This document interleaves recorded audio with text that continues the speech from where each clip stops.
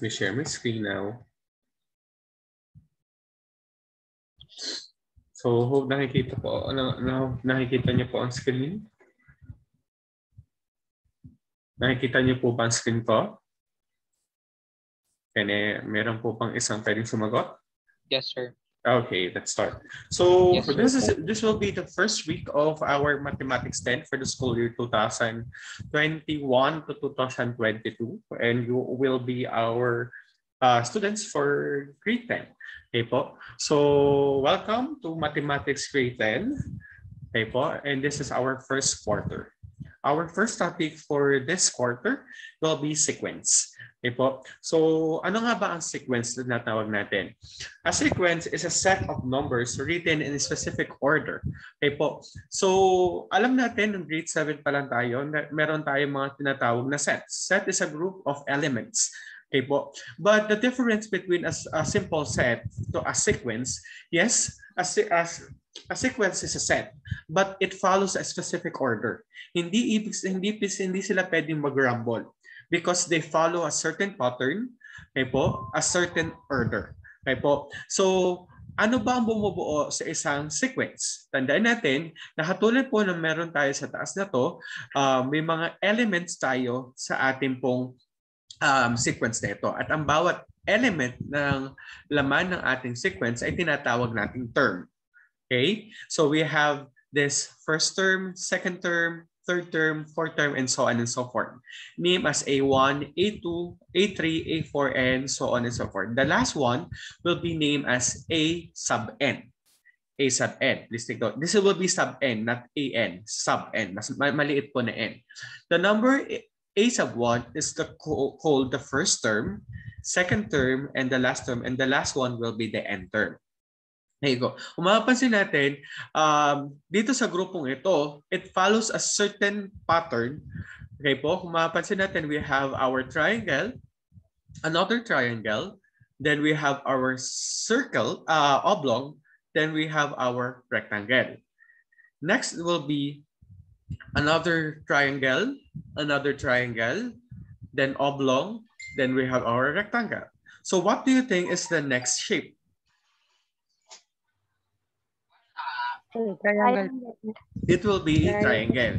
But saan natin nakuha yung idea na yun? Kasi doon sa mga naunang given na terms, may nakita tayong specific pattern na sinusunod. Okay? Ang pagkakasunod-sunod niya is triangle, triangle, oblong, rectangle. Triangle, triangle, oblong, rectangle. So ibig sabihin, alam natin or nabubuo natin yung ang idea natin na hindi mababago dahil this is a sequence, and dahil may pattern tayong sinusunod, alam mo na kung ano ang mga posibleng sumunod kahit hindi pa naman ito nakasulat talaga. Okay po? So ibig sabihin, triangle, triangle, oblong, triangle, rectangle, triangle, triangle, oblong, rectangle. Then alam natin ang susunod dyan ay triangle, then another triangle, then another oblong, then another rectangle, and so on and so forth. Okay po? So there are two kinds of sequence. Ano po yung dalawa nating kinds of sequence? The first one is we have the infinite sequence, and we have our finite sequence. Okay po? Infinite and finite. Anong pinagkaiba po ng infinite at finite? When we talk about finite, ibig sabihin po nito, our terms are countable. Kaya natin bilangin kung ilang terms ang meron tayo sa sequence. While our infinite sequence ay hindi natin kayang bilangin. Katulad po ng finite na to, finite sequence, we have the column for the finite sequence. We have 12, 15, 17, 19, 21, and ... Ibig sabihin, so on, up to 27. Ibig sabihin, kahit hindi natin alam kung ano yung nasa loob ng 21 to 27, madadali natin malalaman kung ilan talaga ang laman niya. Dahil alam natin saan siya magtatapos. Okay po. So katulad nito, so ilan ang laman ng finite sequence natin na ito? The first term is 12, then 15, then 17, then 19, then 21. Following the pattern, makikita natin na nadadagdagan siya ng ilan kaya? 12, 15, plus 3, plus 2, plus 2, plus 2. Okay po. So, more or less, nag-plus 3 siya nung una, basta nag-plus 2, nag-plus 2, nag-plus 2. So, alam natin na ang mga susunod dyan ay plus 2 na ulit. Okay po. So, we have the 21, then the 21, then the 25, then the 27. So, nakarating tayo sa dulo. Mabibilang natin kung ilan yung kasama niyan. So, that will be 12, 15, 17, 19, 21, 23, then 25, 27. So there are 8 terms sa loob ng sequence na to. Kung susundin naman natin yung sumunod, which is 1, 1, 2, 3, 5, 8, 13, napaka-specific na agad ng binigay. Kita na agad natin kung ilan ang terms na naroon, which is isang 1, pangalawang 1, 2, 3, 5, 8, 13. So, ibig sabihin, there are 7 terms sa ating pong sequence na to. And the last one, this is be the 5, 5, 5, 5, 5. There are 5 5s sa loob po na ating sequence, so there are 5 terms. Unlike with the second group, which is the infinite sequence, we have the 3, 5, 7, 11. 7, 9, 11. Alam natin na nakikuha natin yung pattern na meron siyang nag-plus 2 tayo, di ba? So, from 3, nag-plus 2 siya, nag-5, nag-plus 2 ulit siya, nag-7, nag-plus 2 ulit siya, nag-9, nag-plus 2 ulit siya, naging 11. Yes, alam natin mga posibleng maging sagot. Pwedeng sagot niya ay 13, then 15, then 17. Pero ang question dyan, dahil may dot, dot, dot siya sa dulo at walang number sa walang number after the ellipsis na tinatawag natin, hindi natin alam kung saan siya matatapos. Ibig sabihin, it's infinite. Hindi natatapos na sequence. Okay po? So, I think it's very obvious naman the difference between finite sequence and the infinite sequence. Any question about finite and infinite? Maliwanag ko ang finite at infinite? Yes, sir. Yes, po. Okay. sir. Let's continue. Okay po. Now, let's go with the finding terms. The next term. Okay, find the next term of the sequence 19, 24, 29, 34. The idea here is to look for the pattern. Ano ba yung pattern na sinusunod sa ating pong given? Okay po, tandaan natin, katulad nga na sinabi ko nung una, dahil this is sequence, napaka-importante ng pagkakasunod-sunod niya. Kasi kung yan ay rumble numbers, maraming pwedeng maging pattern. Okay, but since this is sequence, napaka-definite ng kanyang pagkakasunod-sunod dahil may sinasabi ang kanyang pagkakasunod-sunod. Ngayon, the first number is 19 followed by 24. Ano kaya ang nangyari sa 19? Bakit siya naging 24? Yes, po, Mark. Sir, nag-add ng 5, sir. Yes, that's ang unang observation natin, nag-add siya ng 5. But we cannot assured agad. Hindi tayo pwede magpasigurado na yun ang sunod na mangyayari. Okay? Ang magagawa lang natin is to recheck. After 24, 5 pa rin ba ang na-add natin? Patulad po nito, 19, 24. Sabi natin ni Mark kanina nag-add ng 5. Tama ba mag-add siya ng 5? So that's 19, 24 plus 5, 29. Plus 5, 34. So ibig sabihin, meron talaga tayong pattern na sinusunod. So what will be the next number? It will be, yes, ready po yung sumagot? 39, sir. 39 followed by? 43. 44, then 49, then 54, then 59. Sorry. So nakuha nyo po yung idea na nag-a-add lang siya ng 5. Bakit ko po sinabi na hindi porket nakita mo na yung una ay nag-plus 5, sigurado ka na yun ang mangyayari. There are moments kasi na may panggulo. Ano pong ibig ko sabihin? Example, 2, then 4. Kung dalawa lang ang given natin, maraming posibleng maging idea bakit si 2 ay naging 4. Okay? Bakit si 2 ay naging 4? Pwede natin sabihin nag-plus 2 siya at pwede rin namin sabihin natin nag-times 2 siya.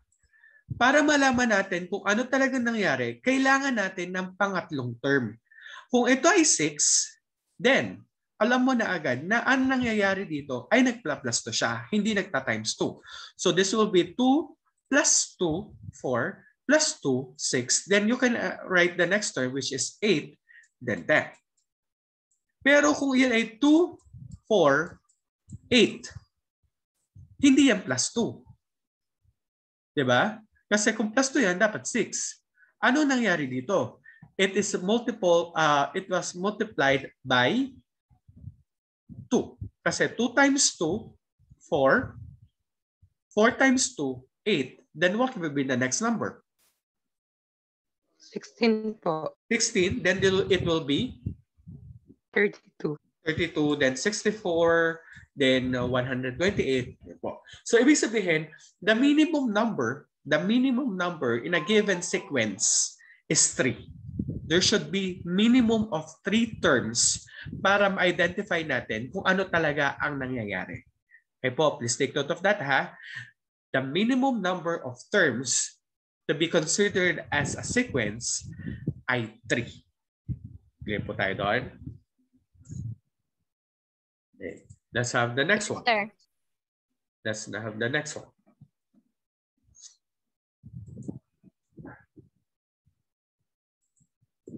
Right. So, what is the next term in the sequence 6, 12, 24, 48?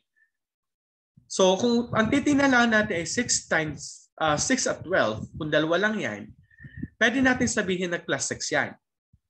Diba? Pero may sunod na number kasi, it's 24. Dapat consistent ang mga nangyayari. So, hindi siya pwedeng plus 6. Kasi 6 plus 6, 12, plus 6, 18. Eh, hindi eh, 24. So, ano kayang posibleng consistent na nangyayari? Ano kayang consistent na nangyayari? Anyone? Yes, Michelle. Ano yan? No? Times 2 po.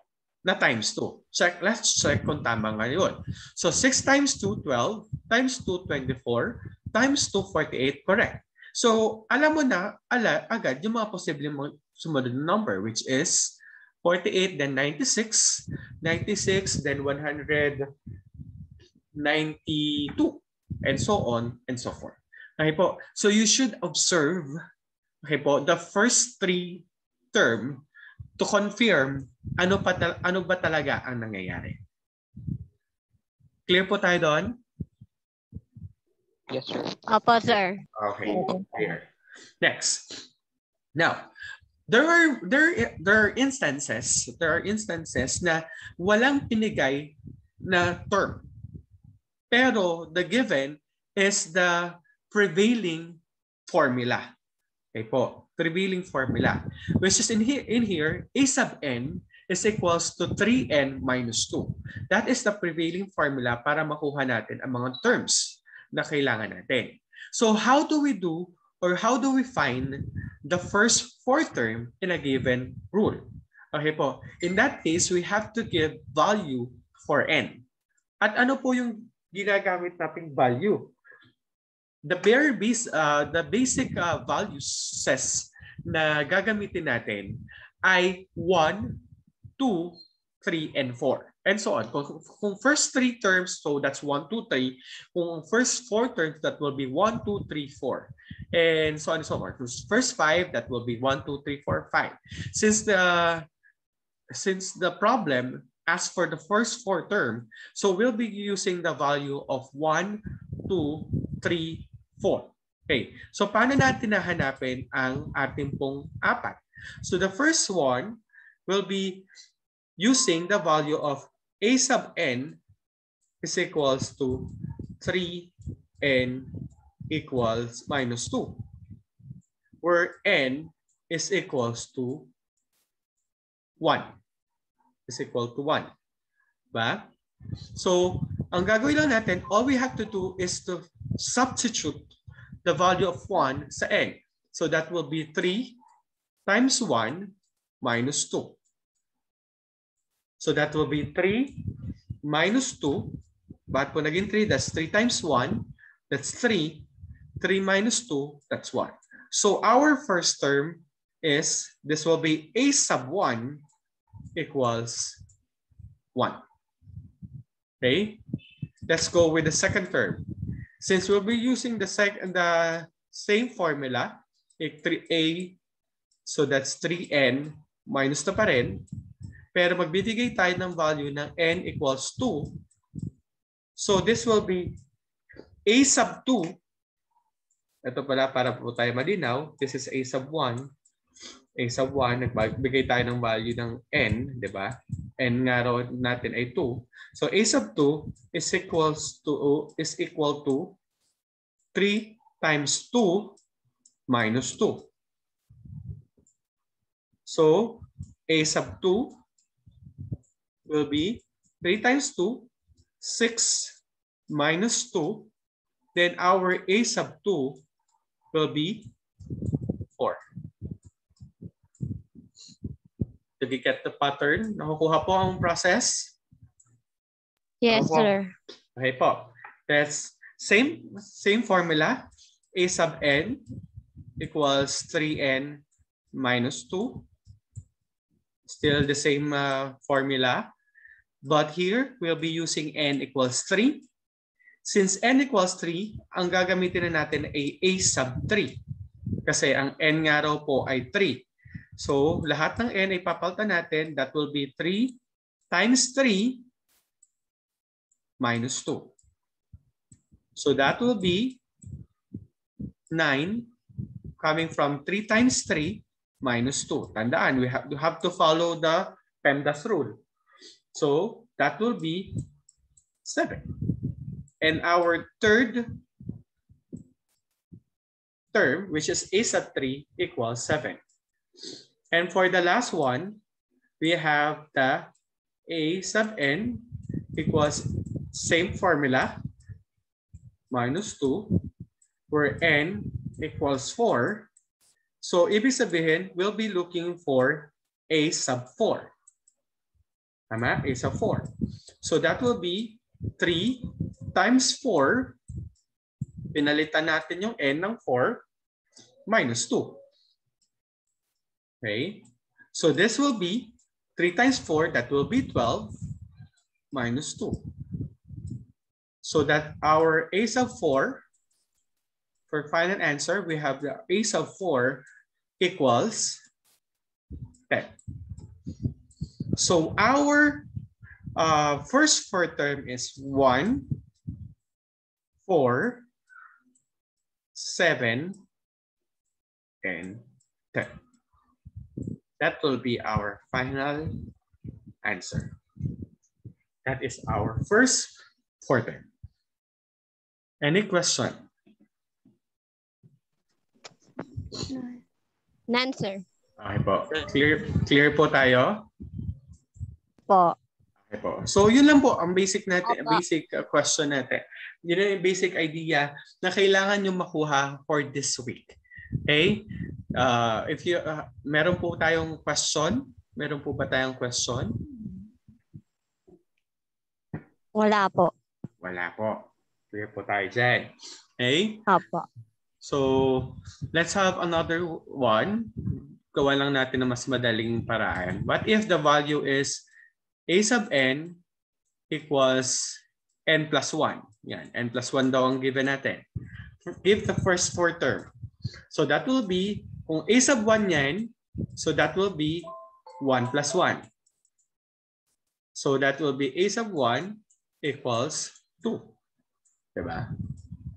Kung a sub 2 ang hinahanap mo, dahil 2 ang pinalit mo sa n, so this will be 2 plus 1. 2 plus. So that a sub 2 will be 3.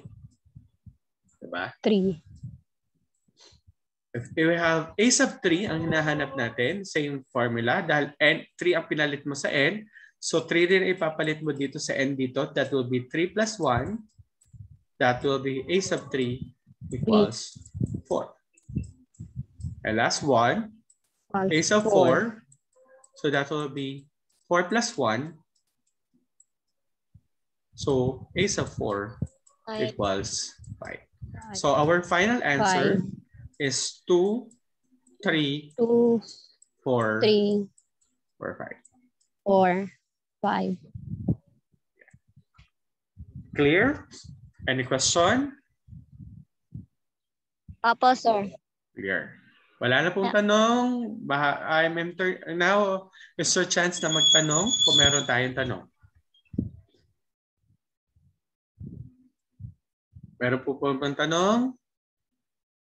Wala na. Wala na Wala, po. sir.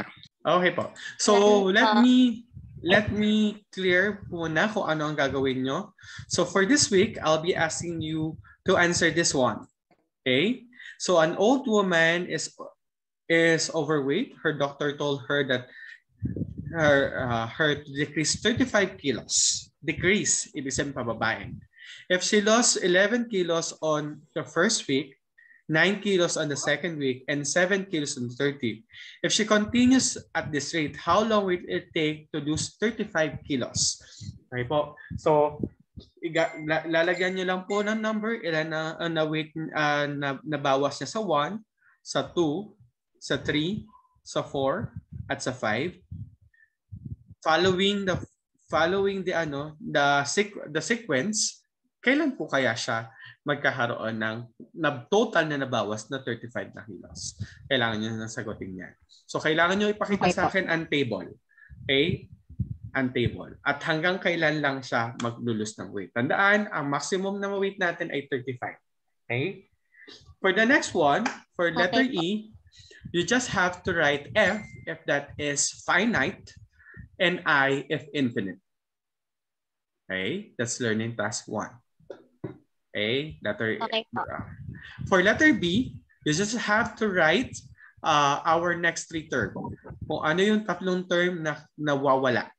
Okay, anong next tatlong term na nawawala. Okay? Clear? Opo.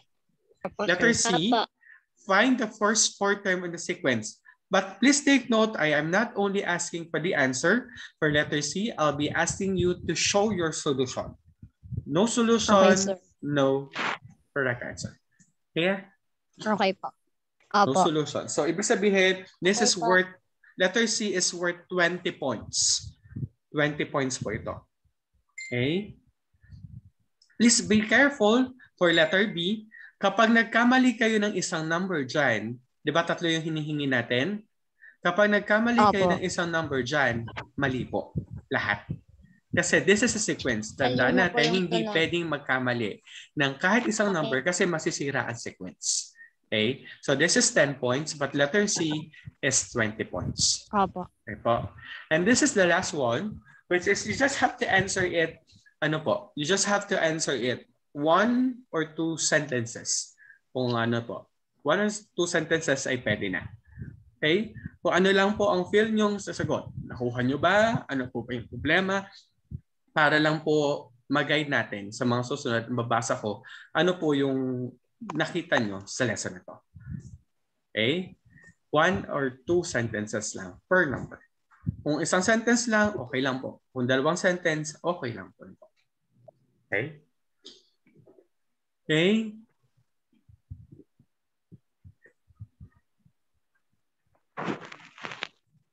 Any question?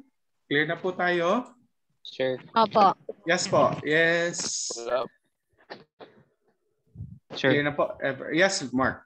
Brian. Sir, yung number 10 sa B, ano po yung gagawin dun, sir? Number after B sa B, meron yung Number given. May given yan. Blank, comma, blank, comma, blank, comma. So ano kaya ang kasunod? May pattern pa rin doon. Though walang number, may pattern. Okay? So, lang po may solution. Yes, Bilang po may solution. Sa ano po, papel po natin isasagot? Papel. Sir, copy and answer po. No po. Answer only except for the letter C that I require computation. Okay, sir. Answer na lang. Hindi nyo ito kailangan kopyahin pa ang mga given. Okay? for yung activity 4, yung kauna-unahan, kailangan ko ng table. At sagutin yung question na main question. Any Okay questions po. so far? Clear po tayo? Opo, sir. Okay po. So you may start answering. Bagos po, if you're finished, you can send the picture of your answer. Tandaan natin, kapag pinadala niyo po sa akin, it's your final answer. Okay po? I'll be Okay accept. po. Okay po. Kung gusto niyo po ma-checkan agad, pwede na Okay pong po. ipadala yung picture ng final answer niyo. So thank you very much for attending. You can send questions sa ating GC if you have any inquiries. Okay po. So goodbye and thank you. Bye, sir. Good morning. Bye. Thank you po. Bye. Thank you for attending. Bye, sir. Thank you po, sir. Bye-bye po. Bye-bye. Thank you, sir. Bye. Bye-bye. Bye-bye.